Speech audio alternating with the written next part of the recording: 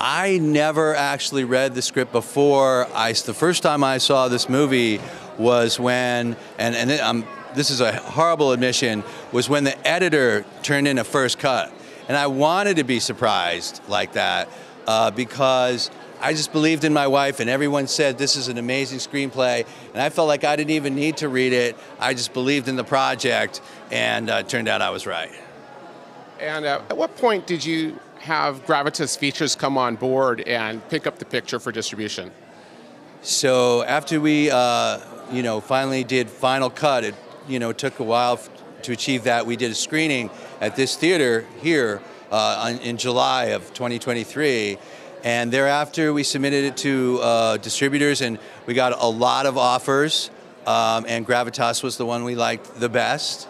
And we're so excited because they like the filmmakers to participate in the marketing and just in the whole message that you're trying to communicate.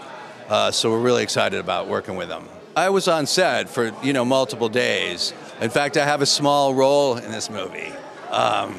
But I met them early on. I saw their audition tapes. They were all incredible, and Yara managed to just get amazing performances out of them. This film is just about trying to entertain people for, 116 minutes, Hopefully we achieve that. Thank you, Steve. Good luck. Absolutely. Thank you.